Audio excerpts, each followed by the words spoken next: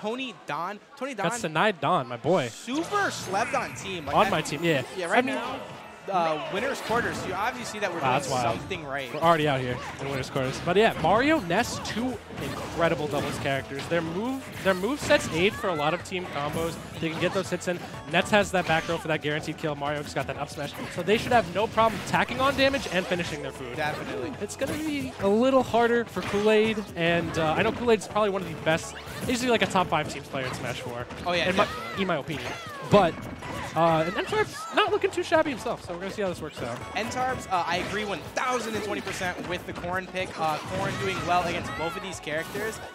Corrin's Zero actually sound really good. A lot of Corrin's hitboxes send them upward, so Koolaid can get that quick up B, getting these quick stocks. And right now you can see that they're controlling most of the pace of the game right now. Because that's the most important thing you want, right? When you're teaming with a Zero Suit, the whole game plan kind of revolves around her. Her moves can't really aid with that much horizontal knockback, but she can finish her food, as you saw right there. And I think Corrin's vertical knockback on her moves, it's really good for assisting that ladder combo, any straight hits. And Koolaid's awareness is top notch. I don't think you're going to find a better team player in the business that has that kind of awareness. Exactly. And Koolaid and Ntarps are no stranger to teaming with each other. I've seen them team with a decent amount of events, and it's nice to see, like, you can see how well they really do work together. Yeah, I can see that right now. They're not tripping over each other. Their positioning's this. He just saved him and took his life. He's like, no, not you. I take the life. Don got it right the second time, hitting that up smash on Koolaid. And I feel like as I was watching these two play their last set, Koolaid's and Ntarps, and how well Ntarps is good at surviving. He only has 79% on his first stock. He's got the one. I mean, he's been trying to avoid Tony, and I like how he's been singling him out because Corrin gives Ness a hell of a hard time. And he's also just retreating back. He's not overextending too much. He's not getting too antsy with that pin. And Koolaid, I love that he's hanging out towards the edges of the stage. You know, Zero Suit in the skirmish in the middle of the stage is not where she wants to be. By being on the edge, he can catch those stray hits, and he can just avoid. So it seems like survivability is the name of the game here. Don had a really good idea for going with that fair for that back throw, but I think that was really good on Ntarps DIing up, so Don couldn't connect anything with that. Ooh, okay, getting that pin right now. And now it's just looking like a complete massacre from the red team. Ntarps has been putting in that work, just surviving. He's still on this very first stock. Koolaid definitely the aggressor here. You see Ntarps, his entire set has just been playing back with these disjoints and doing such a good job. Yeah, they got this the stock from Koolaid, which is good on their end, but again, they gotta kill Ntarps. Yeah, he got stocks to share right now. They gotta do something about it. And they know Ntarps is very, very aware of the kill options on the table for this team. He doesn't want to jump too much because that Ness up air can catch. He doesn't want to catch Don's up smash. He doesn't want to get back throw. He's staying at a very safe distance while still being able to provide support to his teammate. Exactly. You know exactly what he wants to be doing, and he's doing such an amazing job. That was a little... wow. I mean, it worked. Koolaid was still handling Don, so that way he wasn't able to get hit there. So that was probably the most dangerous thing he's done the entire time. I mean, he can afford it. He's got 3 stocks. Exactly. Man's riding high. There we go.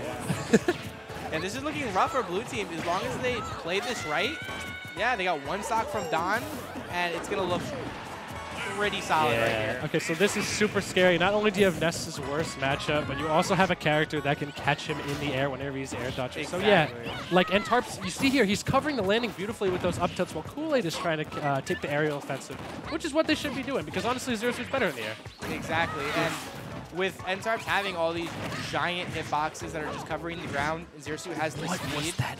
Collision collided with the stage. That was dead. Okay. All right, we'll We're take seeing signs of life right now.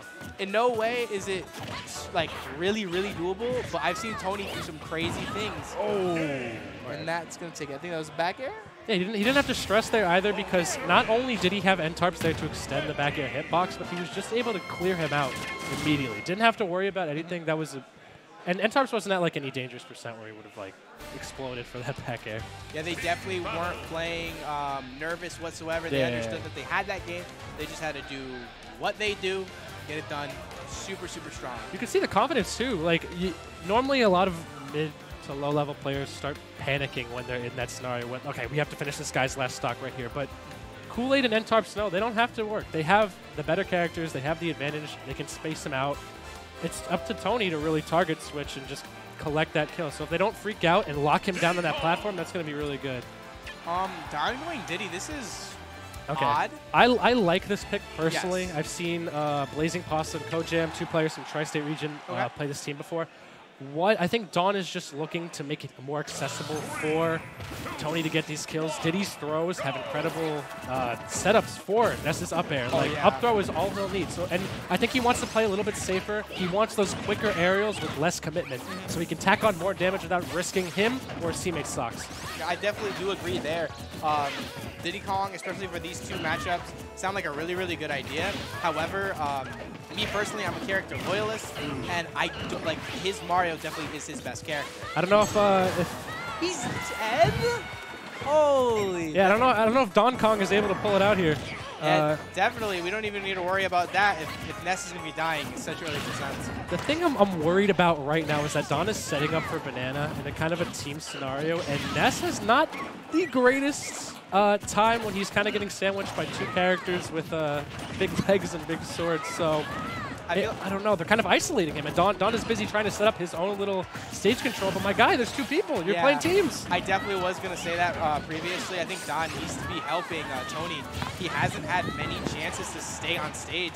What just happened? He almost got 2 easy kills, let me tell you. Oh my lord! Yeah, Ness can be quite finicky in teams, but red teams still seem to control. It is even right now though. Ooh, and as I say that, that first stock is going to be taken off with Koolaid, and the pin right there to catch both of them. Great, he could have gotten that 2-for-1 special right there. Yeah, that was really good awareness by Ntarps. Right now, red team's still having a pretty good lead. 2 stock, 0%. Blue team needs to fix something fast. I do agree with this Diddy pick, but I don't think Don was much of the issue. I think that Ness's disadvantage against these characters are just really he needs to save his boy. That's Ness. When he's in trouble, once he has no jump, there's really not much he can do other than just pray. Exactly. Just put the controller out and pray. And with Don, he needs to be in there. Diddy can help assist a ton with Ness's disadvantage state, but if he's going to be staying on the other side of the stage, yes, he's retaining his stocks, but Tony's just taking a beating right now. Well, Tony was given the beating right there to Koolaid and Ntarps, doing so much damage.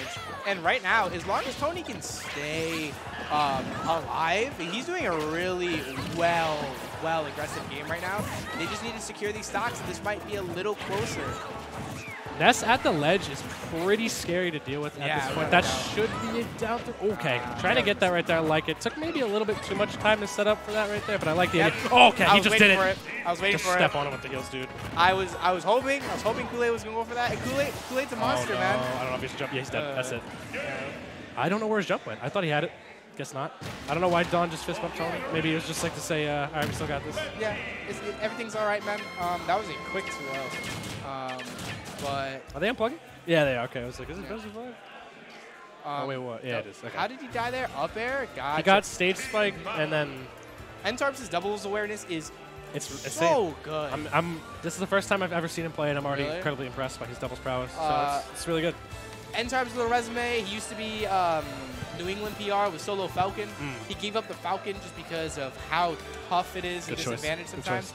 And he switched to mainly DLC when it comes down to Corrin, Cloud, and Bayo. He mainly plays Cloud and Corrin. I haven't seen him pick the Bayo in a while. Yeah, but I know. I've seen a few PR graphics with the Bayo on it. I'm also aware of his character pool and how diverse it is. I definitely agree, especially in teams too. Falcon not the best in teams to put it bluntly.